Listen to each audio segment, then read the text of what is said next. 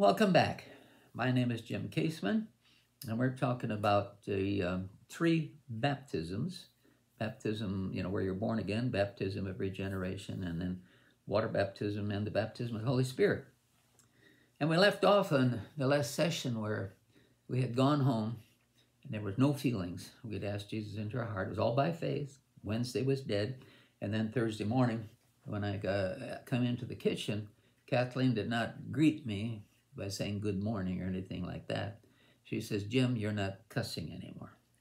And when she said that, something, I'm 29 years old, I'm not a child, and something inside of me, actually I could feel it move, whatever. And I realized that Jesus was inside of me. How he got in there, I don't know. But he got into my side of me. My nature had changed like they said it would. And I realized now that I'd never, ever take his name in vain again. And to the best of my knowledge, I've never taken his name in vain again from that point on. And the other thing, now all of a sudden, Kathleen and I both had a hunger to get to know God better. And of course, we knew that would be by reading the Bible.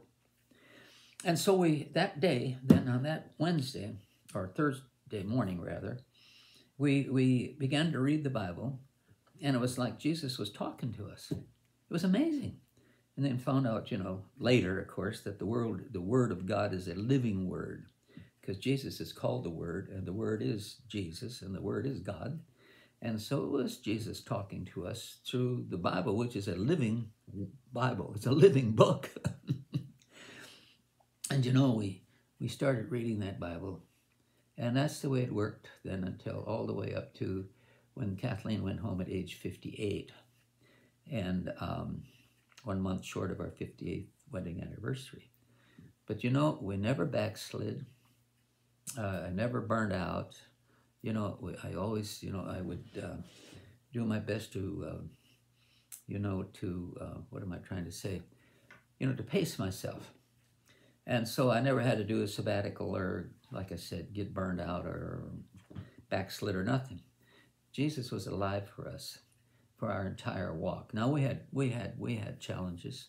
That's all part of life. And we worked through these obstacles and challenges and what have you.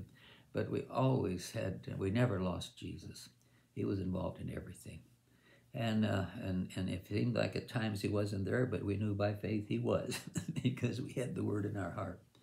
And so it was amazing. And we were both 29 years old at the time that we received Jesus into our lives. But I'll never forget, it was all by faith. That's how it started. And you know what? Most of our life, we didn't have any special feelings or anything. But we knew that by faith, we had meditated on the Word, we'd been confessing the Word, we knew that His Word lived inside of us. And there are times when we'd have some, feelings or whatever, special manifestations, but the majority of the time, it was all by faith. And we'd meditated on the Word, and we knew that He lived inside of us by His Word, and of course, by the Spirit. All right, so that's how that happened. So biblical faith played an important part in us receiving Jesus and staying saved because we were taught you had to do it by faith, even though at that point we didn't understand how faith worked or anything like that. It was just something they told us and we just believed it. All right, so then we move on then, and shortly after that, we were introduced to some other people, and so maybe several weeks later, by then we had met people who were, they were part of the charismatic movement, and so they were born again and filled with the Spirit. Now, the couple that led us to the Lord, there was another couple our age that had just come back from California, some Bible school out there. I don't remember what the name of it was. But they said, this couple that led us to the Lord, their church did not believe in the baptism of the Holy Spirit. But this couple came back, and all they would say, this couple, since they've come back from California, they have such joy in their lives. And of course, they were more like our age, I said. And so the couple that led us to the Lord, they were older than us. And they arranged for us to meet this couple. And of course, the couple invited us to come to their home for dinner. So Kathleen and I went to their home, and of course it was just the four of us, the couple and Kathleen and I. And I tell you, we no sooner entered their home, and all they talked about for the whole evening, even while we're eating, was the baptism of the Holy Spirit, with the evidence of speaking in tongues. Now, then, before the night was over with, I know that they laid hands on us and prayed for us to receive the baptism of the Holy Spirit. And with the evidence of speaking in tongues. Now, my head, it's one thing, your mind, if it's not renewed, because remember the scripture says in Romans 12:2, do not be conformed to this world, but be transformed by the renewing of your mind, that you may prove what is the good and acceptable and perfect will of God. So, not only when you're born again, your mind doesn't change when you're born again, and neither does your body. It's still sinful flesh. But you, as a human spirit, of course, you have the nature of God. But now what we have to do is renew our minds to agree with God's word.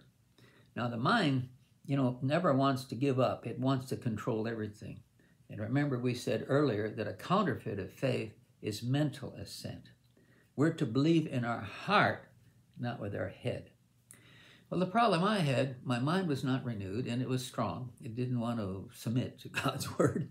So I didn't pray in tongues that night. So I went home not praying in tongues. I don't remember what the deal was with Kathleen, though. If she spoke right away or not, I can't remember. But I remember the next day I'm on my knees, and I got my mouth open, waiting to speak in tongues. Well, I didn't realize that I had to cooperate with God by faith. I had to believe that they shared Romans 8 with us, where it's the Holy Spirit praying within us. It's in our heart. He lives in our heart. And that when you pray in an unknown tongue, you're speaking from your heart, not your head. And so I still must see myself kneeling by the bed, my mouth open, waiting for something to happen. Well, when you speak in English, you can hold your mouth open all day long. But unless you make sounds and then form those words with your mouth, they'll never be an English language. And it's the same with speaking in tongues. You have to furnish the sound, and by faith, you'll believe the Holy Spirit will form the words for you. And they're supernatural. It's a supernatural language. It's the Holy Spirit speaking through us as a human spirit. And so finally, I got enough courage. I don't know, I think it was like 2 words I spoke in a sound that I'd never heard before. I finally just forced myself. All right, here's the sound. And I furnished the sound, and I believe that the Holy Spirit gave me 2 words. And I was so excited. I remember that I got into my car and I drove around town just speaking those 2 words. And I would have these 2 words in my prayer, in part of my prayer language. And then I remembered one of the charismatic meetings that every Tuesday night at the Salvation Army we'd get together. And I know they encouraged me to yield to the Holy Spirit and let him develop this prayer language. So it came a little slow for me. So after that, I was determined that I'd furnish the sound and believe the Holy Spirit. He would form the words, and I'd have more language. And sure enough, I would get more words and then more words. And pretty soon, after just developing it, I had to learn to develop that language in my part. It didn't. Some people, you pray for them, boom, they're speaking in tongues, just a fluent language right off the bat. But it didn't come that way for me. It's by faith I believed I got those first 2 words. By faith, I believe if I yield, furnish the sound, and allow the Holy Spirit to form those words, it would come. And so I had to learn to develop that by faith, because you didn't feel anything and all of that. It's by faith. And I'm praying from my heart, not my head, by faith. And of course, my head, my mind, does not like to do things it can't control. And so the important thing is your mind, you bypass your mind. Now, if you limit your prayer life just to your mental or mind speaking English, your prayer life will be greatly limited. All right, I don't know, I see my time is up. So we'll catch you on the next session. In Jesus' name, amen.